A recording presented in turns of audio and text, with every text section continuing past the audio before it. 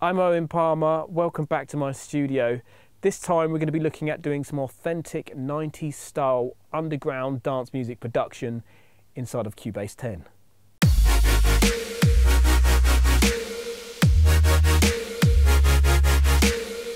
Okay, so this project is a Vibes and Hat Tricks project. It's called It's About Time, and it features the vocals of Sophie Faith. We did this for an exclusive album project for a small number of people, so you probably won't have heard this anywhere before. And one of the interesting things about this project is we wanted the sound of an old school breakbeat happy hardcore vocal, you know, the sort of chipmunky vocal. And so what we did is we had Sophie sing over some electric pianos that we laid down. We did them at 160 and then we pitched them down. I can't remember how many semitones, would be four or five. And then she sang at that tempo, which I think was like 130 something. And then we pitched it back up. So I actually have the full vocal recording session now at 160 in a chipmunk fashion. And I just wanted to give you a little bit of an insight into what that sounds like once it's at 160 again. Right now, right here. Oh, right now, right here. Tell me, 'cause tonight is the night, today is the day. Don't worry, is it okay? This is our chance, this is the moment. Oh. You'll notice as well that she's not singing something that's solid and continuous. Actually, what we were doing was just riffing and kind of bouncing ideas between us. So I would say, sing this phrase, and then she would sing it back, and I'd say, we'll try this melody with that phrase, and then we'd sort of add words and move things around. And what we ended up with was a huge recording of lots of different phrases that don't necessarily go together. And then we spent some time chopping up our favourite phrases from that recording, which was a long recording. I think it was about an hour. And then we patched those together into a melody, into lyrics for It's About Time, which is the track. It's the title track from the album It's About Time. And it's in a 93, 94-ish sort of breakbeat happy hardcore style. So the project starts with the classic Amen breakbeat, which I processed using a load of outboard gear and then chucked into Hallion as slices, but they're not slices like individual slices. I've got basically start points, and some of these are processed to do more fancy things like the deck stops, and that just makes it much easier to do patterns. Here's the pattern that we did in MIDI.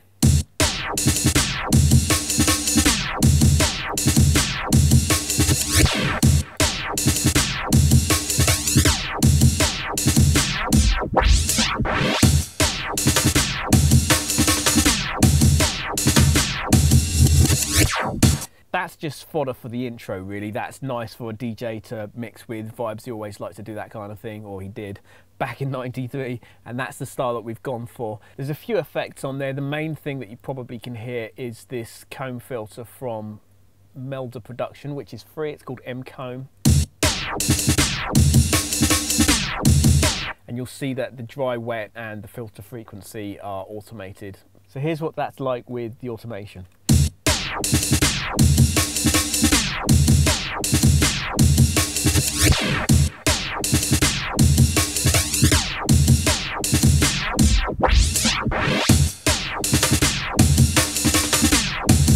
The next interesting thing on this particular track is this breakbeat that comes in as well.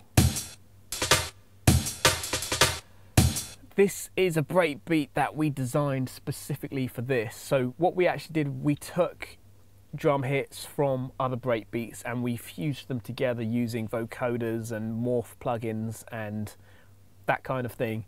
And we pieced together this breakbeat to sound authentic, but not too worn out like if we'd just picked one of the stock breakbeats. I mean, we already had the Amen breakbeat in there, so we thought we'd give it some contrast and give it some other flavours so it doesn't just sound like any old Amen track, which hopefully it doesn't when it gets further into the track.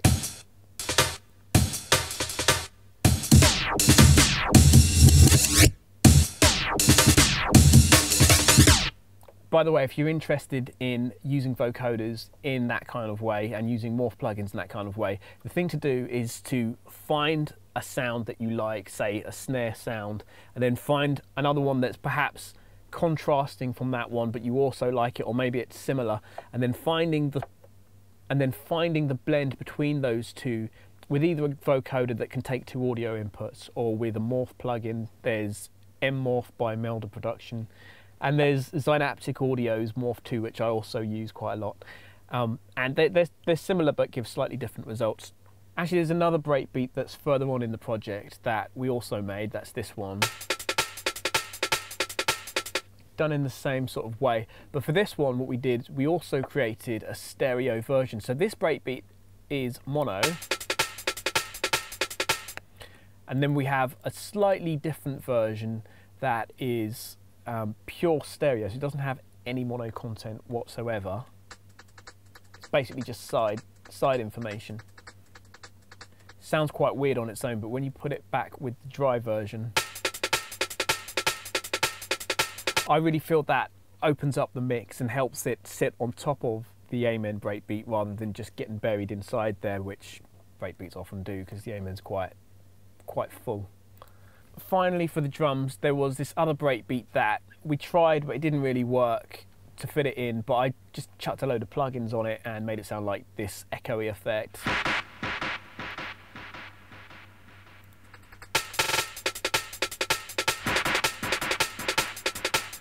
And we just kind of used that as a decoration to kind of liven up the beats when it just gets to the point where it's just mainly beats and bass. So the next interesting thing I think in this project is this sound effect here,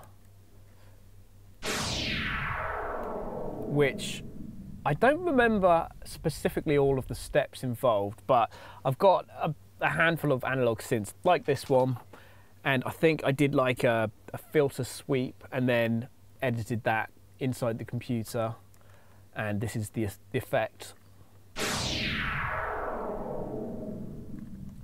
I really can't remember the specific details about what I did to that, but I remember I added a thunder sound effect off a sample CD, so that sounds like this. And I think there's probably some comb filter on that thunder actually. And then this is another sound effect off the same sample CD, I believe.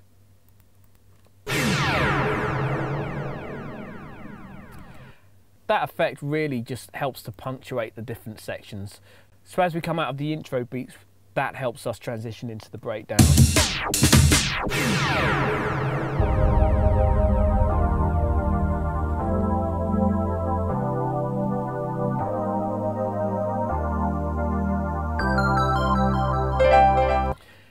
And of course we have our vocal. Let me chuck that back on. Giving you everything, giving you all my love. It's about time, it's about time. Oh, tonight is the night. Oh, and this feels good.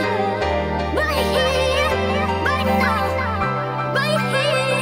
And I'm giving you, and I'm giving you, giving you everything, giving you all my love. It's about time, it's about time. Oh.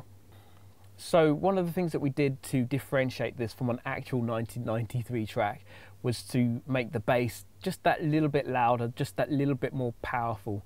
And for this particular bass line, we've got a C0. Now, if you've watched a lot of tutorial videos and masterclass videos, you'll hear a lot of people talking about the F note and how that's like the strongest note that you can get to work in a club. I definitely subscribe to that. I definitely find that around sort of F, G, you get a nice resonance, a nice, strong, deep resonance in a club.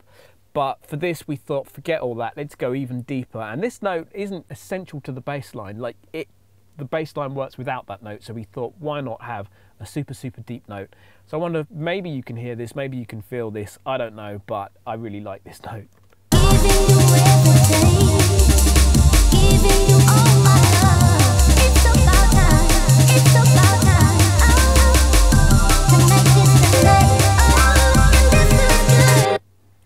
By the way, I found that that works really nice in headphones. It works really nice with a sub pack that I'm using now, and it works really nice in a car system if you've got a nice big sub. So yeah, why not, basically.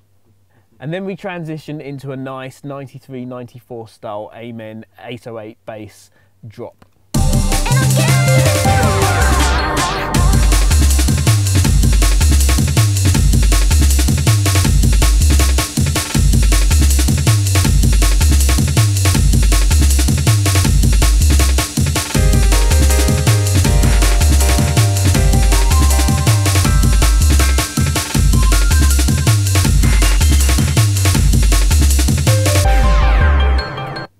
And all of those little bits of piano and everything that go on top, that's like vibes all over. If he was here, he'd tell you himself, he can't go sort of 8-16 bars without having some sprinkles and stuff.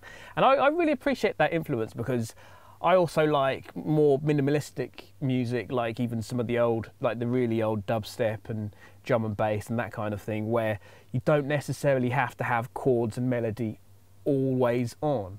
But it's really nice when you have a drop that could possibly stand up by itself. I mean, we could have had like some dark sound effects and things like that, which there's a few bits like that in there.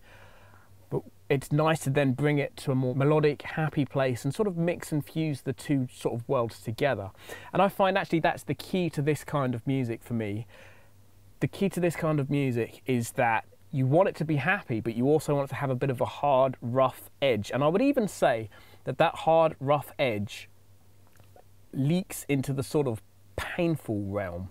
You want some pain in there. So I would say, you know, there's happy hardcore music out there that is just happy, happy, happy, happy, happy and nothing else. And yeah, I can appreciate that sometimes maybe. But really for me, probably the pinnacle of that music was the time when the darkness from 92 was moving into the happy hardcore of say 93, 94, and there was that kind of crossover point just before the split. If you know your history anyway, you'll know what I'm talking about. And that's the kind of up-down mixed up vibe that we've tried to put into this music. And once we got that basic idea down, we then created a pad sound to go with it.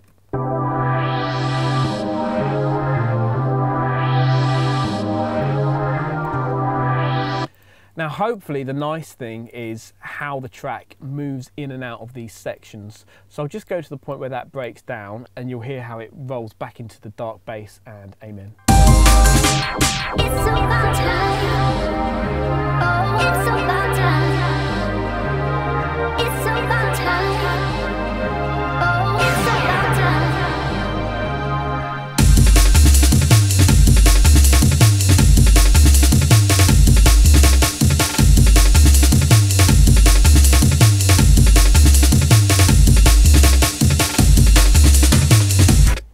Thought we'd take a quick look at the pad design, which simply is one of my pad shop pre-prepared samples with effectively unison on it. It's 8 voices and this lovely chord.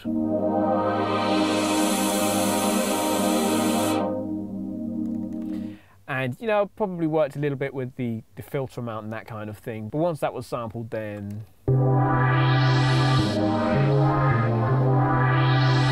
sounds much more authentic, old school, I hope. Okay, so in a way this track has more than one ending, and what I mean by that is there's sort of the point where the music ends and then it moves to a sort of DJ extended ending where you can mix, where it's just beats, and then there's another ending after that which is an interlude that we put on the album, because the album has interlude tracks between all of the main tracks, and that in itself is a sort of down-tempo sketch. But have a listen to the first ending, which is where the music ends and we transition into the DJ outro.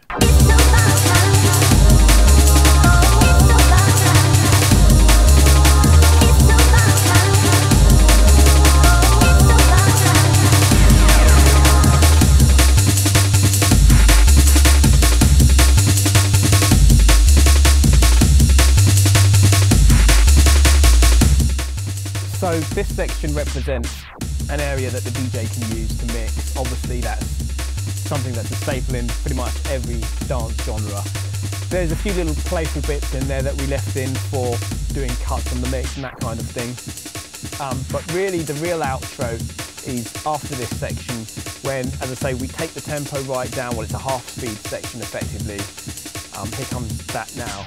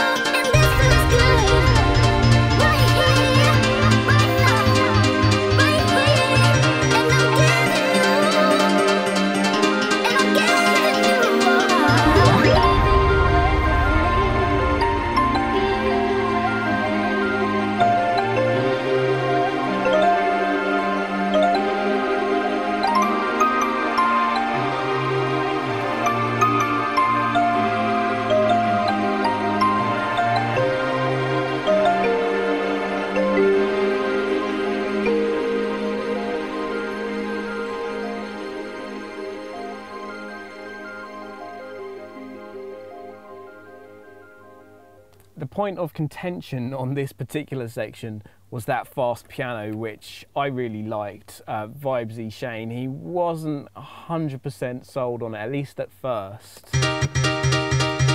But there's a few interesting things about the production on this. So the original piano sound is just off the regular Korg M1 plugin.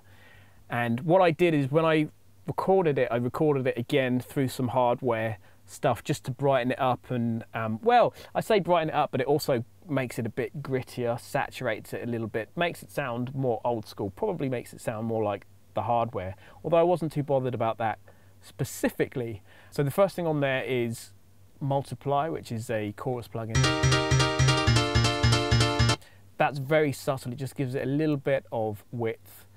The next thing is the MPX native reverb from Lexicon, which is a very nasty, cheap sounding, horrible old style reverb, which is perfect for this kind of music. In fact, I would go so far as to say that's perfect for all dance music. I know that's a big claim, but maybe you should give it a go. Again, it's pretty subtle. Next on my list is M Transformer. Now this is a bit of a naughty one. M Transformer seems to have the effect of, well, the way I've used it, it seems to soften the sound. So I wouldn't say that it makes it more like analog, because this is a totally digital effect. It's a spectral based plugin. But what I will say is that it gives a vibe similar to maybe an old cassette tape or something like that, even though it does it in a very, very different way.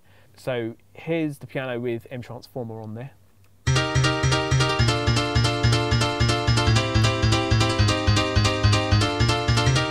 And you'll notice just that the piano is much softer, much smoother. The transients are tucked in, shall we say.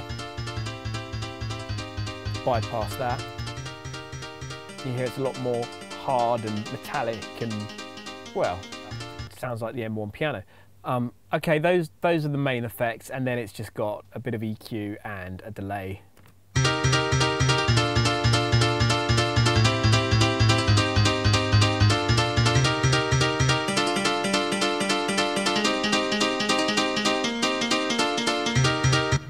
And by the way, I used that M Transformer effect on quite a few of the sounds in this mix. In fact, probably throughout the track, but especially on this section to give it a slightly soft, smooth sound that is not too much like the sharp, cold digital sound. Even though it's a very digital effect, I must stress that it's not supposed to emulate analog kit.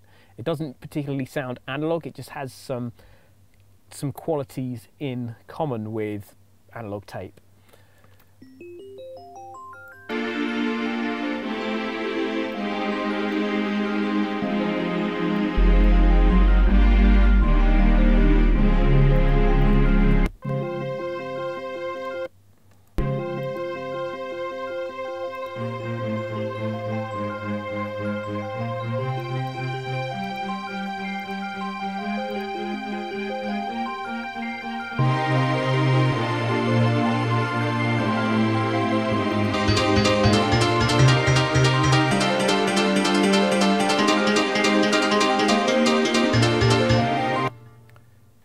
the final melody on the end is another pad shop sound. As you can probably tell, I use pad shop quite a lot. This melody was, it was written with me and Shane Vibes together. Basically how that happened was that I would play a little bit of something and then he would sing a little bit of something, and well, I was trying to write a melody and he was just singing over the top, and that works, you know. We bounce off each other, and the more ideas I have, the more ideas he gives me back, and then when he hears how I interpret those ideas, he has more ideas. And so this melody, I actually find it really tricky to pinpoint which parts were done by who, because it sounds like both of us, but I think some of the parts that sound like him were done by me, and some of the parts that sound like me were done by him. But I was really happy with how this came out.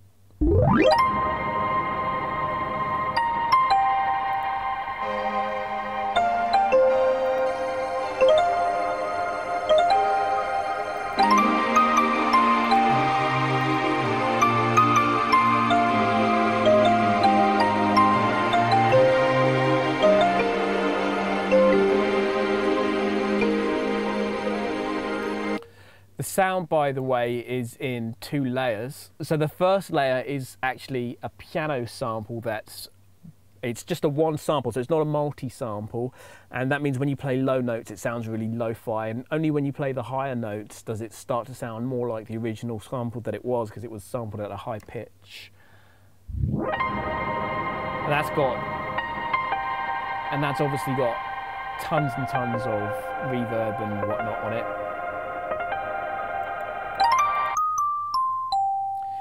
The other layer is an electric piano layer, and that's also coming out of Pad Shop, and it just gives it that sharpness.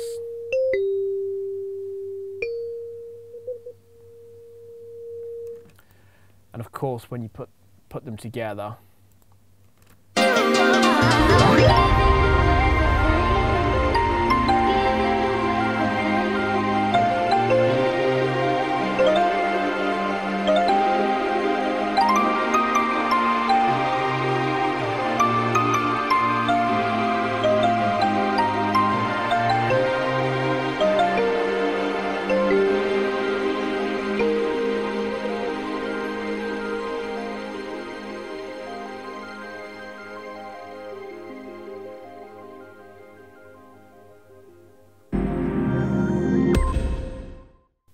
right, we're out of time again. I want to say a massive thank you to Steinberg and of course Future Music.